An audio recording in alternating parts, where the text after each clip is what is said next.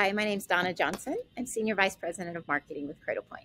Thanks very much for inviting me here today to talk about 2023 and kind of what I'm seeing happening in 2023. So I think many of us know we're sort of going into next year with a lot of global uncertainty. Businesses are still recovering from COVID. We still see some supply chain disruptions, although that's getting a little better. Many people think a recession is looming. Obviously, inflation's a bit high, and yet employment rates are still high.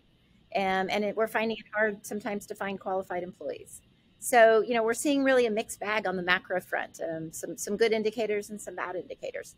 And businesses are trying to navigate that uncertainty. They know they need to be more agile, productive, and efficient and profitable if they're going to make it through this time.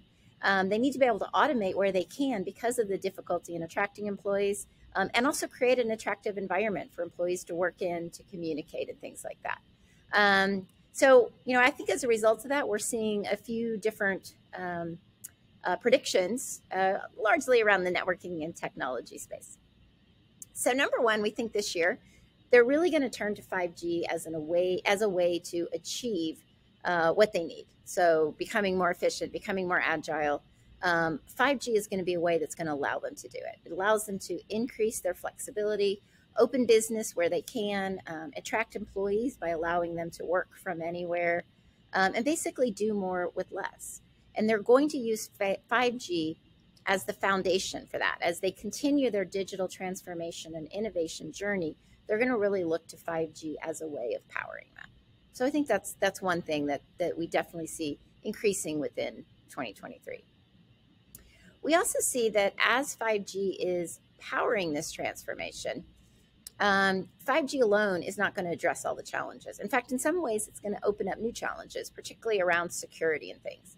For every advance that 5G offers, flexibility, more IoT, working at home, we see additional, let's say, opportunities opening up, additional problems maybe even, that they're going to have to deal with. And so the second sort of prediction that we see is that the technology that they use for application identification, SD-WAN, security is going to have to change. It's going to have to adapt to this 5G world.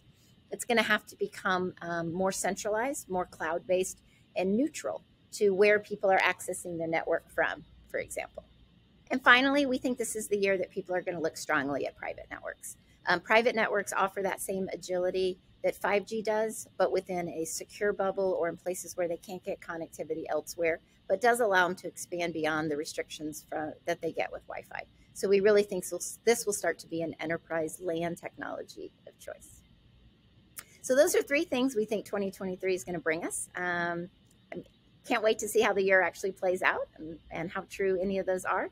And with that, thank you very much and have a happy new year.